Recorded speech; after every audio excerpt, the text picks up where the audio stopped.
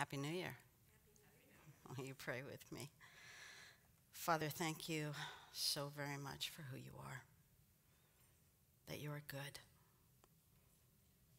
God, that you could think so many thoughts toward us, have so many intentions for us, Lord, that are not good. But I thank you for the assurance that you give us in this chapter that you know how you think about us, and you think thoughts of peace towards us, Lord. You think thoughts that give us hope, that give us a future, and we just want to stop right now and praise you that you love us like that. So very thankful. Lord, would you take tonight and just drive the truths of this lesson home in a deeper way in our lives so that, Lord, we're walking in these truths, not just acknowledging and saying we believe, but our lives reflect the fact that we know you're out for our good. And we thank you and praise you for that truth. In Jesus' mighty name, amen. So I said, Happy New Year. Do you know that the Jews don't traditionally wish each other Happy New Year?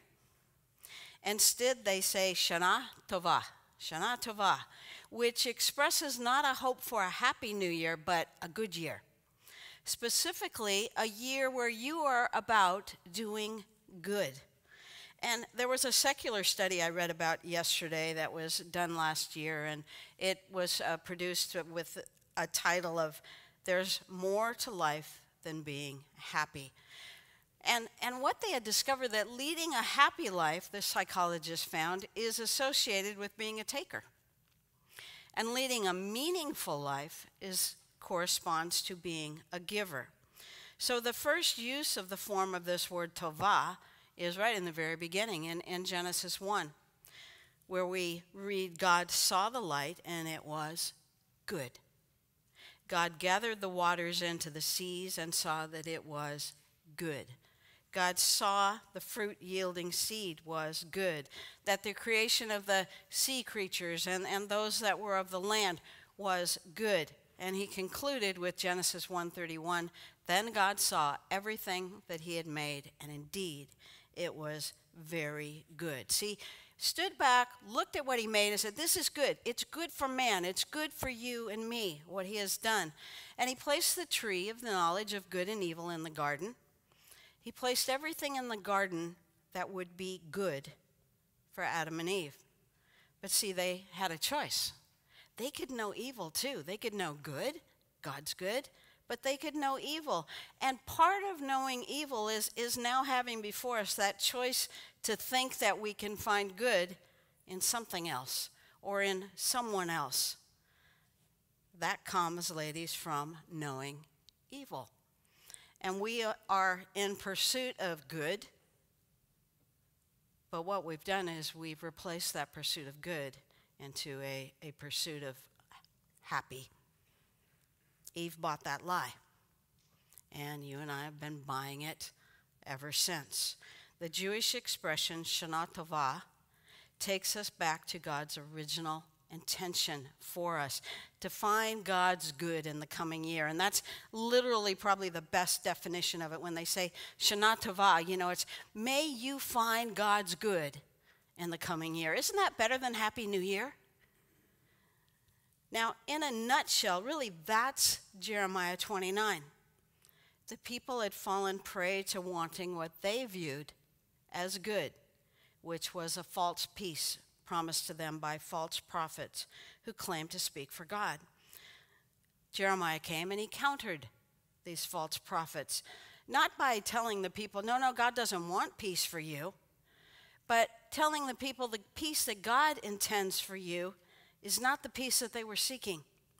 Remember, Jesus in John 14:27 said, peace I leave with you, my peace I give to you. Not as the world gives do I give to you. Let not your heart be troubled, neither let it be afraid. And it reminds me kind of our perception of what rest is. We all want rest too. We want peace, we want rest. But mostly when you and I think of rest, we think, I want a break from life. Free from turmoil, a siesta at the beach or the mountains or the desert, you know, wherever you envision your rest to be.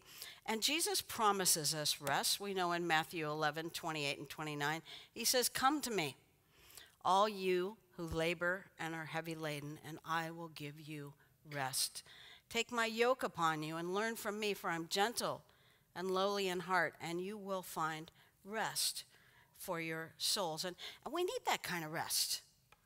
But in addition to ease and refreshment, this word carries another definition that we often forget or don't even know, and it's this: it's an inward tranquility while one performs necessary labor. See, it's a rest that we can have while we're doing something. Consider the great saints of the Bible. You know, wouldn't you say, in addition to wanting a peace that enabled them to kind of collect their strength, the rest, that they thought and they knew they wanted a rest that would enable them for God to use them, to do the things that God had called them to do. They wanted a rest of peace of soul in doing. So again, I think that's part of God's message in Jeremiah 29, and may you and I not miss the message that God has for us. As we look at Jeremiah, we find many, not all the Jews from Judah, now exiled to Babylon under the rule of King Nebuchadnezzar. Now, God had been warning through his prophets of a coming captivity, and many of these prophets, Isaiah being one of them, lived at that time, but these prophets that came to the people, they spoke of peace. They spoke of, you know what, prophets like Isaiah are saying, you know, beware, turn back to the Lord, the nations are going to come, you're going to be taken captive. And these false prophets were saying, no, it's fine. We're fine, you know. God wouldn't do that. You know, Jerusalem, that's God's city. You know, why would God allow his city to be taken captive? Peace, peace, they would say. And really, that's all you and I want. That's one of the major things we want in our lives. I want peace. So we tend to drift towards anyone that will speak peace to us. Anyone that will tell us what we want to hear. Now in Jeremiah 28, we're told of one of these false prophets, Hananiah. And in verse 2, Hananiah began speaking to the people with the words, "Thus speaks the Lord of hosts." And then in a nutshell, Hananiah told the people that God said, "I've broken the yoke of the king of Babylon." And within 2 years, Hananiah tells them, he's going to bring back to Jerusalem the people that were exiled and all the vessels, the objects that King Nebuchadnezzar took to Babylon from the temple. Well, you know, what Jew wouldn't want to hear that news? That sounded great. It's like how many of us fall for the prophecies of politicians today, you know, and they don't even bother saying, "Thus saith the Lord." They say, "I can do this. This is what I'm going to do." And we think, I want that. I want our nation to be like that. I want this fixed like that. I like this person. And we don't really care how they make it happen. We just hear, they're going to make it happen, and I like that. And for the most part, people look to things like that, and Hananiah's message was so positive.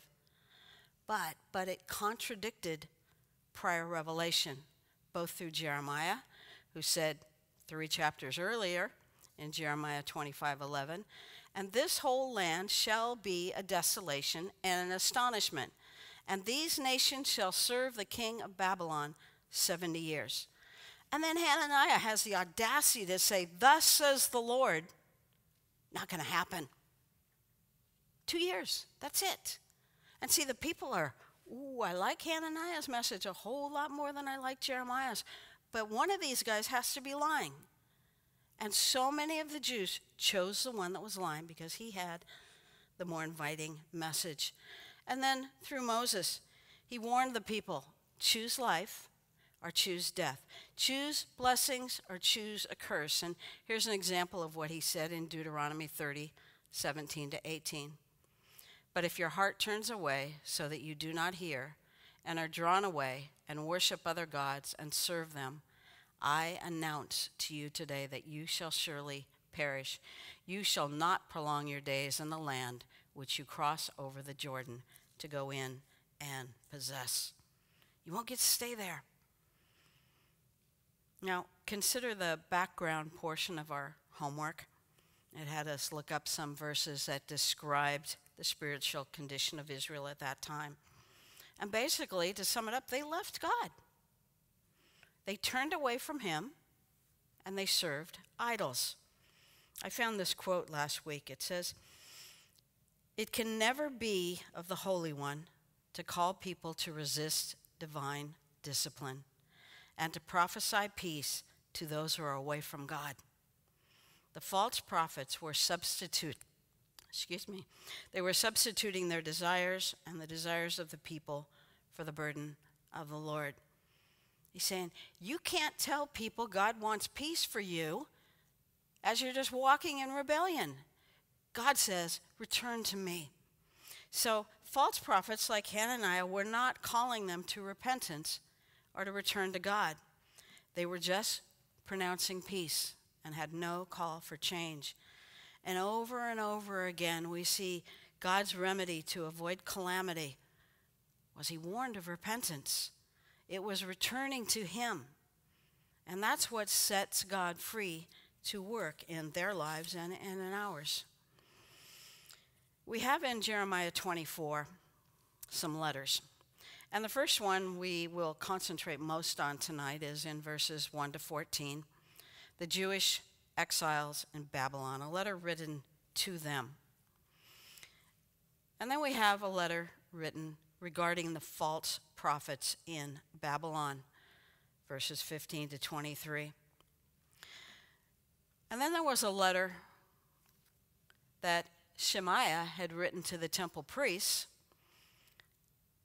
and Jeremiah wrote a letter addressing that in verses 24 and 29. And then lastly, the chapter concludes with verses 30 to 32, writing to the Jews concerning what Shemaiah had said.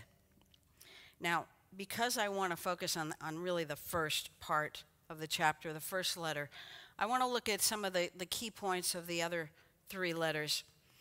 Many of the people in Jerusalem had chosen to remain in Jerusalem on the basis of promises of the false prophets. They couldn't imagine, as I said, a God that would take their city down and let it remain desolate. They had this false understanding of God.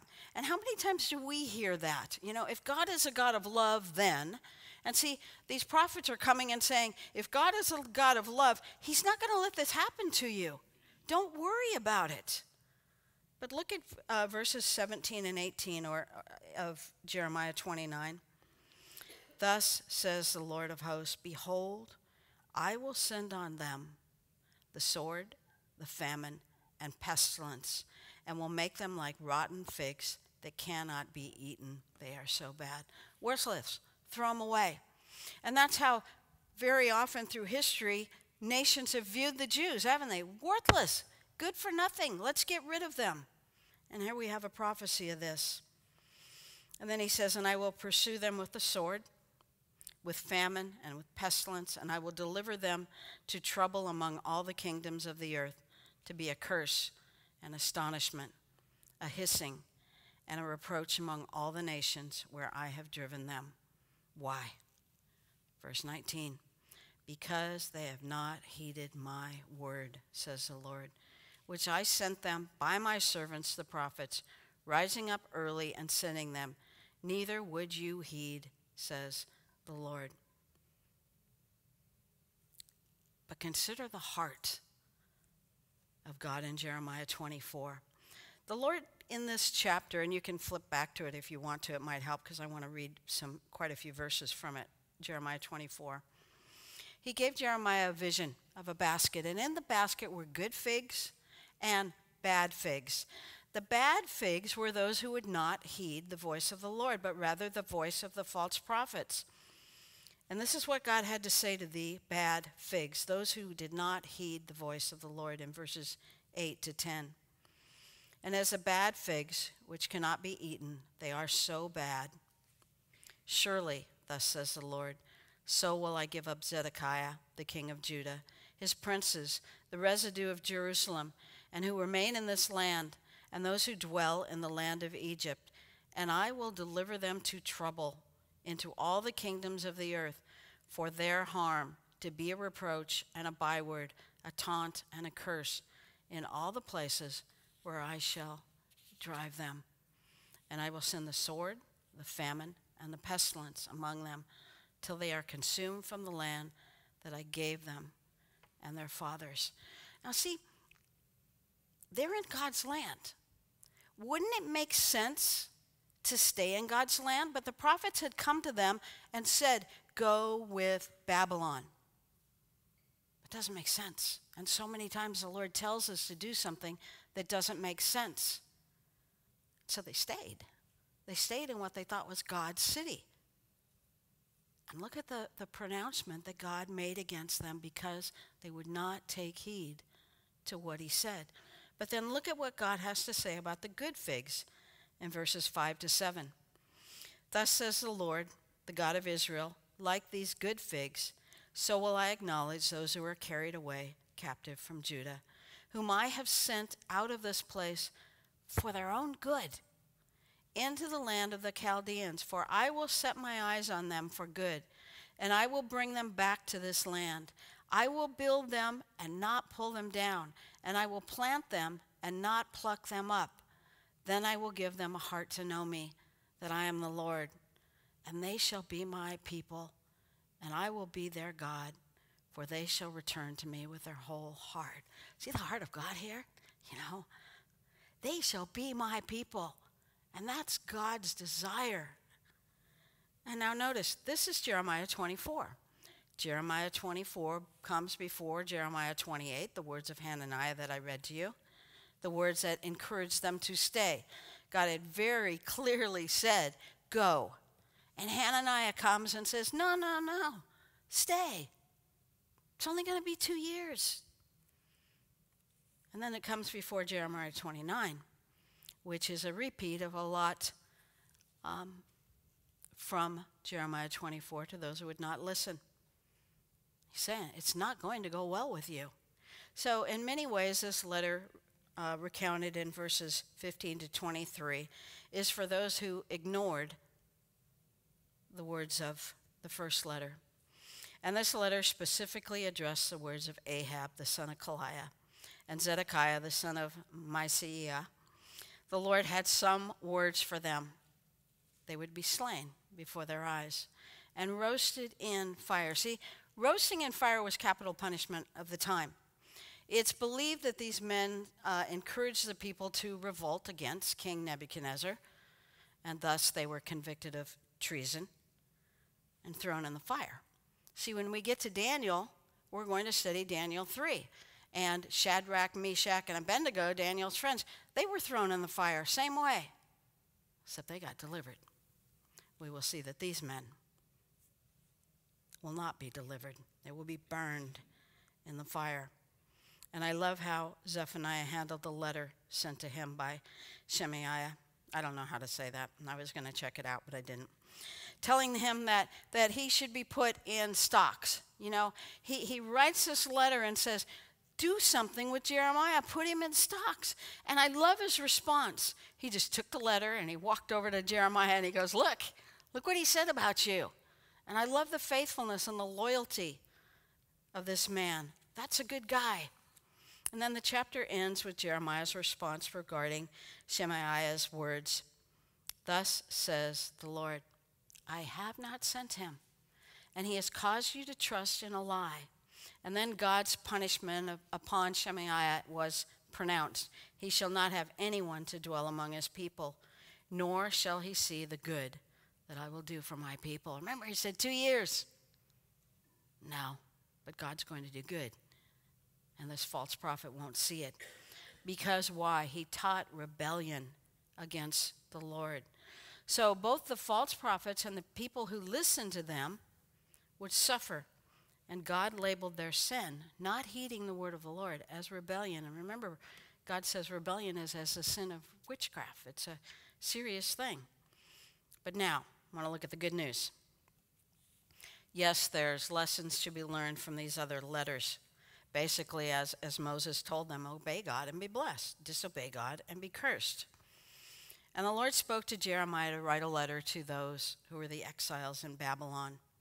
Among those taken into captivity at the time, we will see next week, prophet Ezekiel. We'll see the week after that, Daniel and his 3 friends, Shadrach, Meshach, and Abednego. All were part of those taken to Babylon.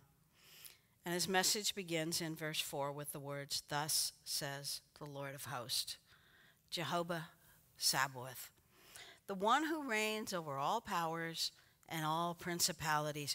What a wonderful way to introduce himself to a people who had been taken captive. And you know, if I were one of those people, I'd look around and say, I think I might call Nebuchadnezzar Jehovah Sabaoth. He seems to be the one that rules over all the powers and principalities. He rules over most of the provinces in the whole world. But God's telling him right away, no, it's not King Nebuchadnezzar. I am the one that is ruling. So God first reminds us and reminds them of who he is. See, Jesus told us to start praying that way. Start with who God is. So what did he say? How do you start praying? Our Father who is in heaven, holy is your name. Daniel began his prayer, blessed be the name of God forever and ever, for wisdom and might are his. You know, how good that would be if you and I started our prayers like that. You know, you need wisdom, don't know what to do, you're floundering. Lord, blessed are you forever and ever. Wisdom and might belong to you. And then Nehemiah, when he was praying about taking people to go back to the land to rebuild the wall, he says, I pray, Lord God of heaven, O great and awesome God. What?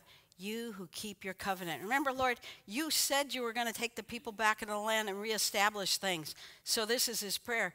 You who keep your covenant and mercy with those who love you and observe your commandments. So we would be wise to pray in the same way. Identify what's my problem? And then what attribute of God fits that and meets that problem that I have? Acknowledging a characteristic of God that more than covers the fear that we might have. And then the first thought jogger. Look at the last phrase of verse 4.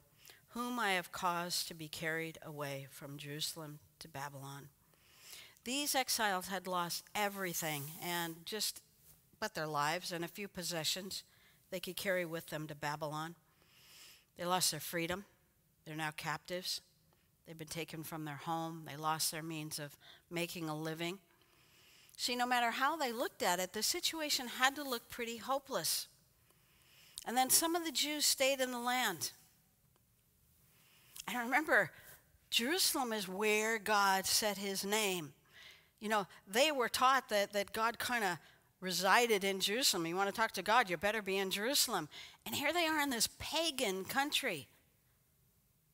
What are they doing? It's got to be so hopeless as a feeling. And then they're being told, go back. 2 years, going to be all over. Put yourself in their shoes. You know, pretty inviting, isn't it, to listen to the false prophecies? How can they handle such a depressing, hopeless situation? How should we, in a situation that looks hopeless to us, when we're so tempted by temporary solutions and relief? And so we have part of the answer here. Now, remember, before I give you this answer, that God's speaking here. See, when you and I speak, when you're listening to someone speak, you start thinking in your mind, okay, well, that's probably not worth retaining. They're just rambling there, you know, and okay, that I need to pay attention to. We shouldn't do that with God. See, God doesn't ramble. He doesn't give us superfluous information. It's everything he says we need to take in.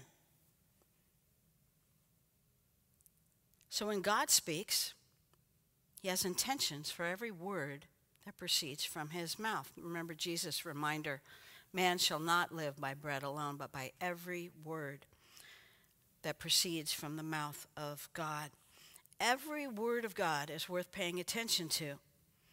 So, how to handle seemingly hopeless situations?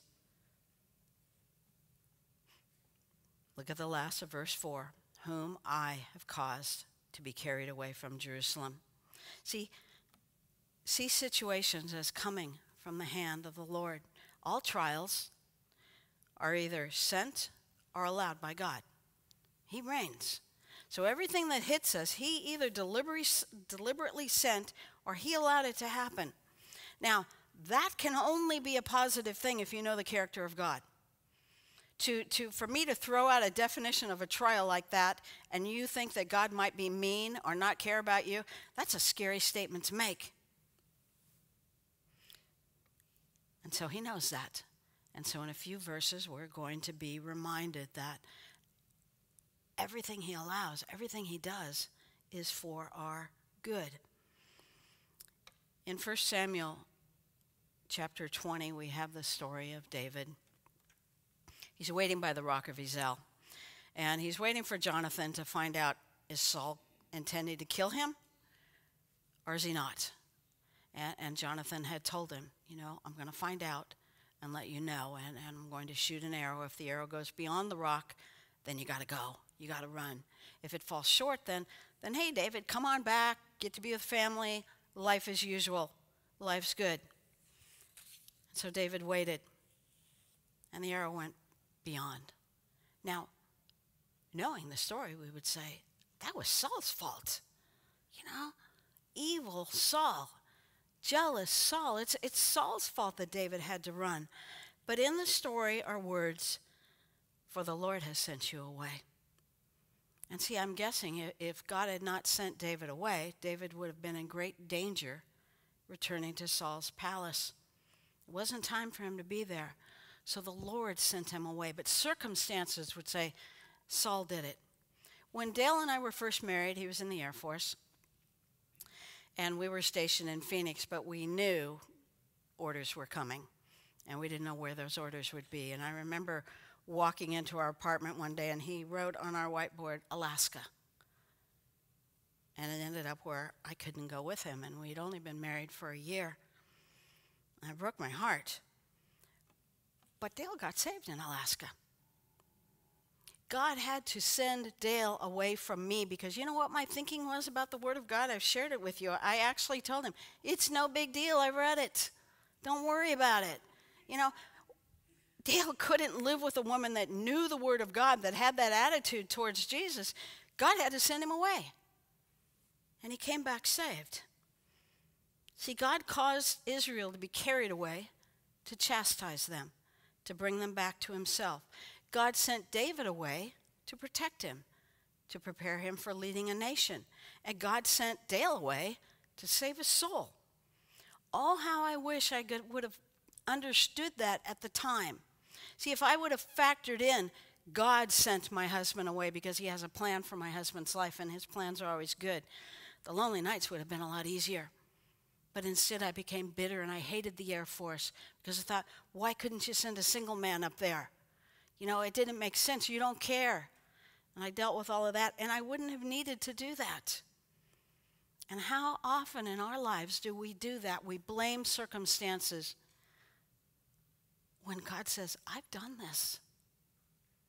Look at what God told them to do in verses 5 and 6. Build houses and dwell in them, plant gardens and eat their fruit, take wives and beget sons and daughters, and take wives for your sons and give your daughters to your husbands, so that they may bear sons and daughters, that you may be increased there and not diminished. Now, we're told, especially in Hebrews 11, that we're pilgrims here, that we should see ourselves as strangers and exiles on this earth. And in seeing ourselves as that, we should have a light touch, knowing we have a heavenly city that awaits us. But now Jeremiah reminds us here that while we're here, we still have lives to live. And God should be our priority, but still we're to settle in a sense, lightly, but we're to settle in. And he's telling the Jews here that they were not to sit around thinking life would begin when the captivity was over. Ever get like that? A trial hits you and you just bog down and, well, I'm just stuck and there's going to be no joy until this trial's gone. And that could have been their attitude. And God says, settle in. It's going to be a while. They were supposed to get going with life. They were supposed to increase in population, just as they did when they were captives in Egypt. Peter reminds us of how seeing ourselves as sojourners should affect us. He says, I beg you as sojourners and pilgrims, abstain from fleshly lusts which war against the soul, having your conduct honorable among the Gentiles, that when they speak evil of you against you as evildoers, they may, by your good works which they observe, glorify God in the day of visitation. Our Young's literal translation says, in the day of inspection. In accepting their captivity as in God's hand and by God's hand, they're to get on with their lives. And then in verse 7, the Lord instructs them to seek the peace of the city, where, there it is again, where I have caused you to be carried away captive. See, knowing that, they could pray for the peace of the city. But if they see this all because Nebuchadnezzar's a bad guy and they're stuck and they're captive, they're not going to want peace for that city. See, the Jews were known throughout the world as a stiff-necked, rebellious, contentious people. I was listening to someone talk about Pilate the other day, and reminded me that the day when Jesus stood before Pilate and Pilate gave in to the cries of the crowd to crucify Jesus was not the first experience he had with the Jews. We tend to look at that story and we think, what a wimp, Pilate. You knew he was innocent and you went with the cries of the crowd. But see, Josephus, who's a Jewish historian, recorded a couple other times when Pilate tried to change things and the Jews stood up and rebelled and were strong, and Pilate had to back down. And so we see Pilate now in a new light as Jesus stands before him and the crowd is crying out, crucify him. He knows. He knows what's going to happen with these people if he goes against them. And he's okay, whatever you say. The world knew the Jews as a contentious people. And God told him, seek peace. Don't let them see you as the world knows you. So they'll speak good of you. For in its peace, he says, you will have peace. Now, keep in mind, these false prophets were promising them peace. And in this 29th chapter of Jeremiah, God's telling them how to have the peace that they really want, that they long for. Accept what's happening as from God's hand. Settle into life and be a peaceful people. Let me say that again because it so applies to us. Accept what is happening as from God's hand. Settle into life and be a peaceful people. And then in verse 9, God reminds us that he had not sent the prophets that were speaking of a return in the land in 2 years. But there would be a return to the land, but it would not be for 70 years. Look what God promised to do in 70 years. Perform his good. Now, we talked about his good as we began this lesson. See, that's what God does. He performs good. Not your good or my good sometimes when it is contrary to him. And aren't you glad he doesn't perform your good or my good when it's not according to his good? He performs his good. And look at the rest of the phrase.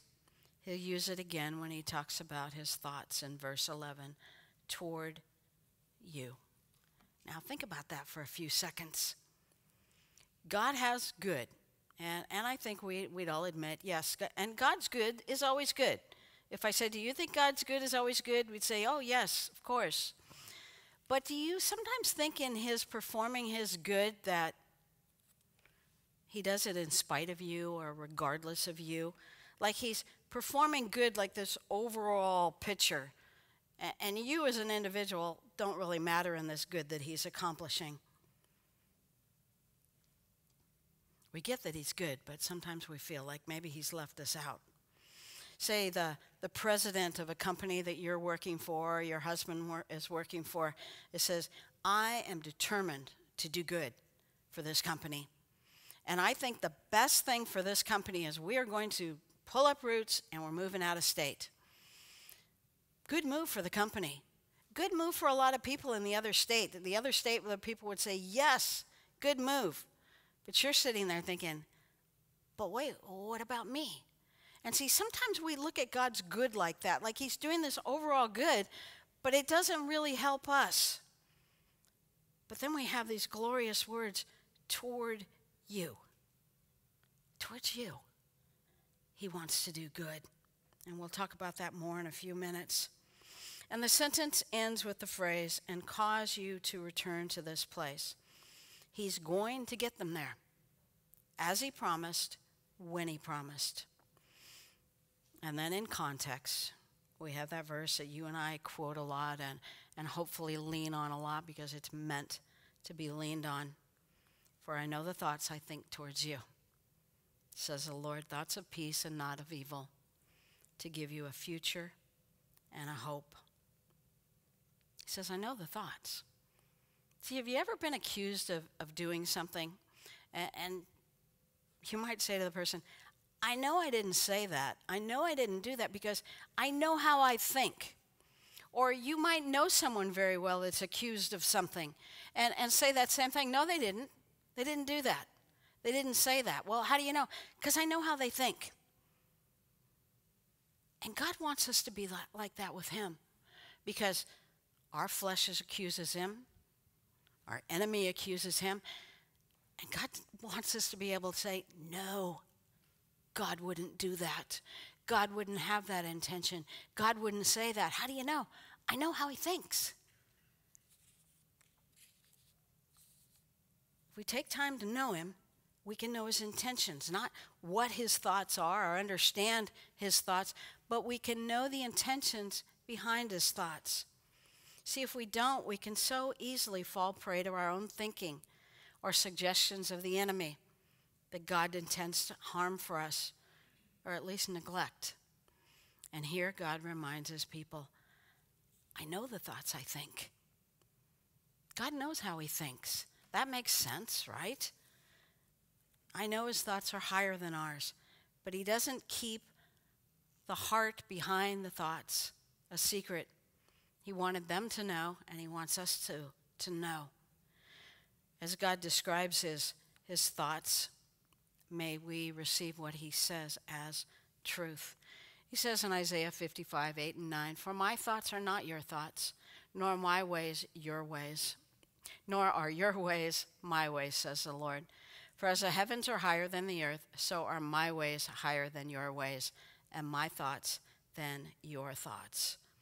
But see, God's thoughts aren't just better than our thoughts. He thinks differently than we do. See, just as God doesn't say anything without purpose, he doesn't think anything without purpose. That's a whole lot higher and a whole lot different than you and I think. He knows the intentions behind your thoughts and my thoughts.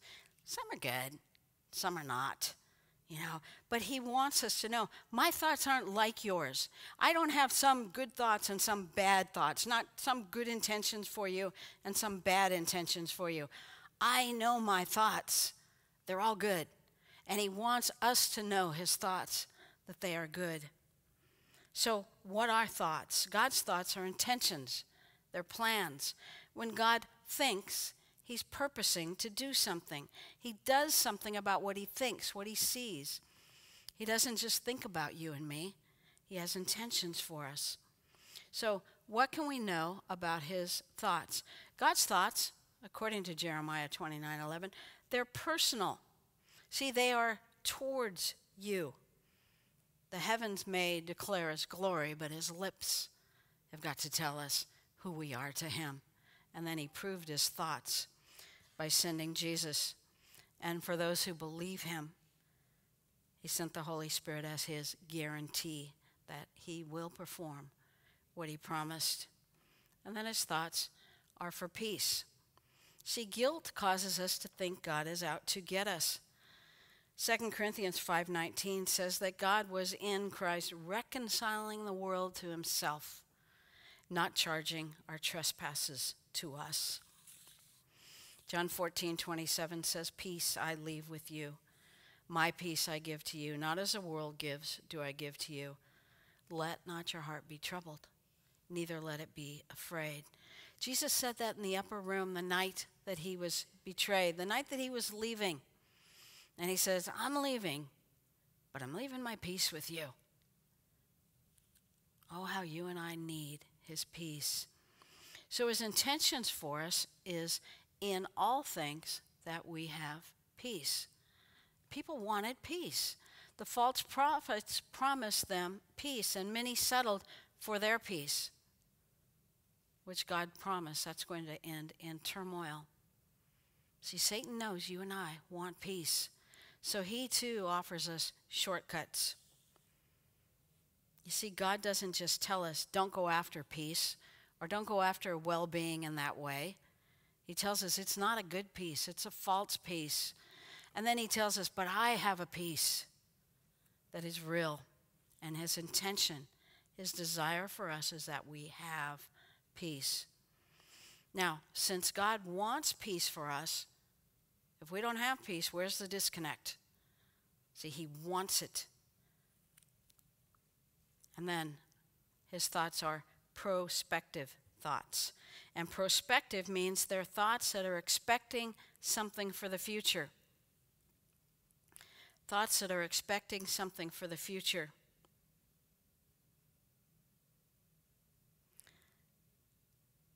Our thoughts, at least our good thoughts, are not often perspective. Our worries are perspective, aren't they?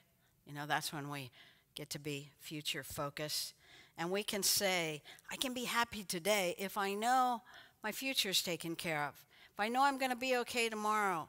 So God not only says my thoughts for you are personal and they're for peace, they're perspective. I've got your future. What a wonderful thing. Psalm 62:5 says, my soul waits silently for God alone, for my expectation or my hope is from him. I remember the literal meaning of the word hope is a cord, something to hold on to. God's intentions towards you and to me is to give you a hope that you can hang on to, a hope that these people in captivity could hang on to. His intention is that we have peace as we hold on to his promises, whether we're in turmoil or not. Now, that's a very good thing to know about God's thoughts, isn't it? You know, go back and look at that list. God says, I know this. Our God says, I know this is how I think towards you. Don't tell him otherwise. No, you don't. You know, really, this is how you think. God says, I know this is how I think. I think personal thoughts towards you.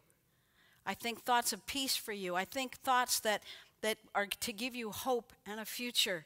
Those are the kind of intentions and thoughts that he has for us. So we stop at verse 11 and we think, oh, I like that. We kind of bask in it. And that's all fine and good. But God didn't tell them that so they could just kick back and bask in the wonder of God's thoughts. You know, that we could sit here and go, wow, I never really thought about that about his thoughts towards me. That's just wonderful, isn't it? You know, that's not why he said those things. Look at the first word of verse 12. Then what? Then you will find rest and peace of mind. Well, yes and no. At least no in the sense that it doesn't stop there. God has intentions towards us, and he has expectations of us. He expects that knowing these things about his thoughts towards us will provoke something in us. And that something is a desire to come to him or return to him with the intention or purpose of knowing him. Pay attention to God's intention for us as far as his expectations. He says, then you will call upon me and go and pray to me, and I will listen to you, and you will seek me and find me when you search for me with all your heart. I will be found of you. See, is that a big deal to you that the creator of the heavens and the earth wants to be found by you? See, found means encountered, secured, to get the thing sought. So God is saying, seek me, you got me. And the thing God wants us to seek and promises us we will get is him. And if we believe what God says about his intentions for us, see, we will do something. We will pray to this God that has good intentions for us. You know? I mean, if God says, what I have for you is good, and you don't know what to do with your life, wouldn't it be wise for you and me to go, God, what do you have for me? What do you want to tell me? What do you want to do in this area in my life? And I think it's important, those two words, to him, that we pay attention to who we are talking to, and that praying will consist of seeking him.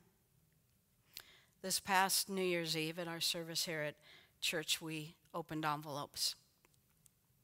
And we opened envelopes that contained words that we had personally written the New Year's Eve before. And one of the things we were to write down was a personal prayer request. And I remember last year I took that as something not especially spiritual, but something I wanted God to do. Something regarding my life circumstances. Now, I guess that was part of my mistake, to actually have the mentality of, I don't care if it's spiritual or not, Lord, just fix this. And sometimes we get in that kind of attitude. And I thought of Isaiah 43:19. Behold, I will do a new thing. Now it shall spring forth. Shall you not know it? I will even make a road in the wilderness and rivers in the desert. And see, I thought for me, most of the time when I pray about God doing a new thing, I'm asking him, really, make it the way it was. Just make it a little bit better. Or fix it, Lord.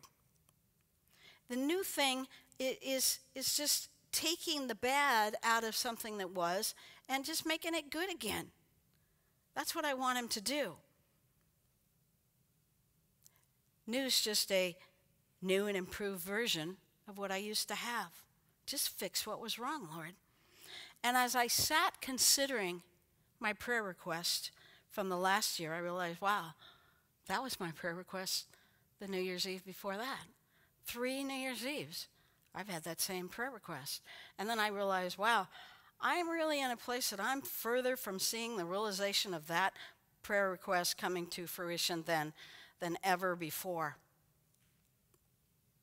And I couldn't get my mind off of Isaiah 43:19, that the Lord's promise, I will do a new thing. New here, see, is fresh, different. I will do something fresh. I will do something very different.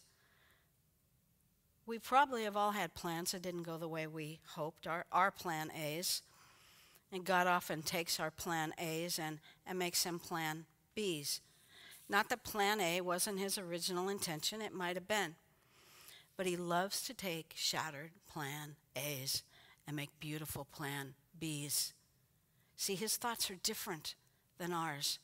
We tend to just work on or concentrate on that plan A. Gotta fix plan A. And then the question, when God does this new work, he says, shall you know it? Shall you see it? Or will you miss it? Shall you recognize it or experience it? See, the question was that I was challenged with is, am I so set in what I think I need in my plan A, or will I see this new work that God wants to do, this different work, or will I miss it?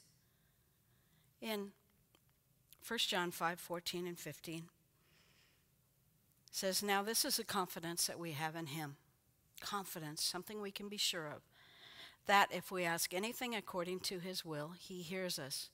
And if we know that he hears us, whatever we ask, we know that we have the petitions that we have asked of him. And so the key here is, got to ask according to his will. So it's important that we know what his will is. And Romans 12:1 and 2 helps us out a little bit. Paul says, I beseech you, therefore, brethren, by the mercies of God, that you present your bodies a living sacrifice, wholly acceptable to God, which is your reasonable service. And do not be conformed to this world, but be transformed by the renewing of your mind, and the result, that you may prove or recognize or realize what is the good and acceptable and perfect will of God. Now, those are two really familiar verses. And if when I started reading them, you thought, oh, there they are again, my challenge is then you don't get those verses. Because when we get those verses to a point of living in those verses, we say, I want to hear them all the time. Because those verses are precious and treasures. So the challenge is, do you believe these verses? And then if you believe them, how is your life reflecting that you believe it? And that's the challenge of Jeremiah 29. The reasonable response to who God is surrender. The reasonable response to knowing God's intentions for us is to call upon him, to seek him. If we believe his intentions for us are intentions of peace, won't we seek him in every life situation? And seek him in the form of searching. Now, what is searching? Searching is, in what he is saying here, is I know I can get it, so I'm not giving up until I do. We've got a promise. If we seek him, seriously seek him, we will find him. We will find God. We will get a hold of his will. But I think that requires a seeking that's not lazy, but a seeking that's determined, that waits or prays until it gets a sense of what God has for us in a situation. But do we do that? See, again, I know if I seek the Lord, he'll meet me. I know if I hang in there in prayer, I'll get a sense of what he wants me to do. But so often it's just, yeah, I know. But does my life show it? By when I pray, I sit there and I seek him and say, Lord, show me what you want me to do here. Show me the attitude you want me to have. Speak to me. Do we believe to that point? His promise to the Jews in captivity was that he would bring them back to their land. Not only those in Babylon, but those scattered throughout the world. And he's done that, not only at that time, but we see the miracle of God bringing the Jews back from nations all over the world into Israel today. So God wants us to respond to what he said. And then he wants to respond to our response. So his intentions, his plan, what he desires to do in our life is, as we see in the verses here, to listen. He says, you'll call upon me and what? I'll listen, I'll hear you. That's what he wants to do. He desires to be found of us. Come, seek me, and you'll find me. He desires to deliver us. And he desires to put us in the place where we belong. He wants to do that because his plans, his intentions for us are that of peace and a hope and a future. See, has Jeremiah 29:11 become kind of old to you? What if you found yourself captive in a situation that was rough and you saw no way of relief? And you thought God was out to get you. All the circumstances made it seem that way. Or maybe he's just going to leave you there. And then you started reading Jeremiah and you realized, wow, I'm not a lot different than the Jews. You've chosen other ways than God's ways, and the result where the bad guys are winning. It seemed like every source of joy you used to know is gone. And then you discovered Jeremiah 29 for the first time. And God's reassurance to you that he actually had plans for you. And they were all good plans. And if you'd seek him, you'd be able to enjoy them. See, God's sovereign. Prayer changes things. He's given us this incredible privilege of being a part of his work through prayer. But God's going to do what he's going to do in a lot of cases. And he promised he was going to get the people back into Jerusalem in 70 years. And he did. See, he's going to do that regardless. But if they didn't understand that his thoughts towards them were thoughts of peace, their journey would be a lot more difficult, wouldn't it? That 70 years would have been miserable.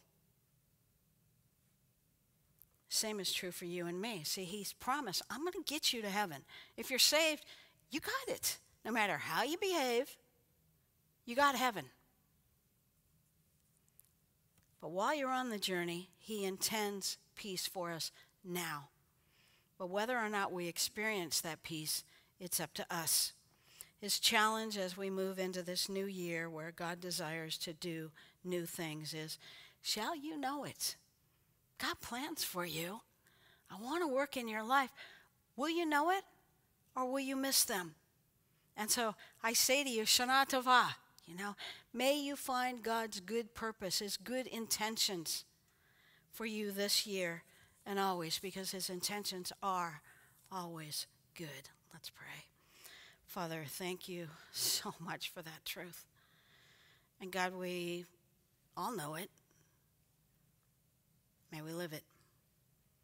May we understand that because your intentions for us are intentions of peace, we can't wait to come to you and sit with you and understand you're not out to get us, you're out to do good. So, Lord, may we be women that are changed because of this, that we respond to this truth, not just rejoice in it, but respond to it. And thank you that when we do, you listen and you deliver and you put us in the place where we belong. May we rejoice while we're on this journey and see and believe your hand is right there. In Jesus' name, amen. Two things. Last week, we lost our precious Dusty Lucas. Unlike the Jews who God sent away, or Dale that God sent away, God took Dusty away. And we don't get that. I don't get that. To me, that's really, really lousy timing. Considering the age of her children and all of that, it just isn't wise in my thinking. It's not a good thing. And yet, see, but I have to factor in the truths of Jeremiah 29, and so do you. See, Dusty's fine. We're the ones that are missing her, sat right there, Sunday mornings. And she used to have this ability to know when I just need a little pat, and every once in a while she'd just reach over and squeeze my shoulder, and I'll miss that. But see, God's intentions for Dusty were good. And we cannot forget that God's intentions for Bill and those precious kids are good. See, we think, we know Dusty's fine, but what about us? Well, his intentions for us, family and us, they're good. One of Dusty's main things that she would talk to me about is just trusting the Lord with her kids. And she, for the most part, did really well, but every once in a while she'd flounder like we all do and just get scared. And the Lord would kind of bring her back again, and she had this incredible faith. But right now, Dusty's not worried about her kids. She knows the Lord's got her kids. Now, what does Dusty know right now that you and I don't know? What has God told her that's different than what he's told us? Nothing. She just sees him as he is, so it's sure. But we've got these incredible truths that God says to us. My plans, my intentions for you are good. And even in the hardest times, we have to remember, this is the heart of God behind everything he does. Peace for us, hope for us, a future. And so may we remember that as we just consider our loss, and we hurt because we miss her. And then secondly, that has been on my heart is, in your group you have a board that has Gleanings. This is what I've learned. I walk away tonight thinking, wow, this is what I've learned. But I find that too often we go home and say, I'm going to incorporate that in my life. I'm going to change. And we don't, because we just get busy. God changes people. And we go, I know. And you and I know, we're at Calvary Chapel, we know the Word of God, we know the truths very well. But somehow we can go month to month and look back and think, I'm still struggling with a certain thing. And I want this year to be a year that we don't struggle like that. And so I don't know how this can work out, and I don't even know if I'm supposed to tell you, but be praying about being accountable to someone.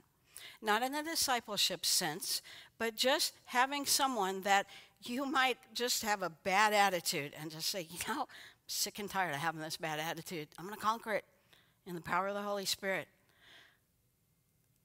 Will you just hold me accountable? Call me. Get together for coffee, whatever.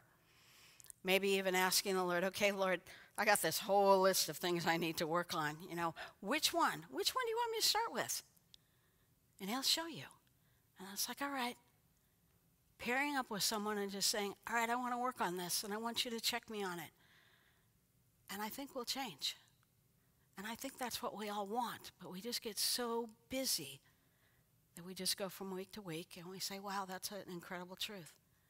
But let's let God do a work in our lives this year, so that we walk in the good plan that He has for us. So I'm encouraging you. I'm excited in my life about what God's going to do.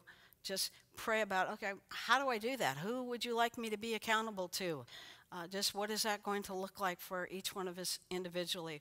But seriously saying, okay, Lord, I want to conquer some things in my life. Which one? And start ticking them off, and work on it till you feel like you're getting some victory, and then say, okay, now what, Lord? And I'm excited about what He's going to do. So enough of me. God bless you. Enjoy your groups.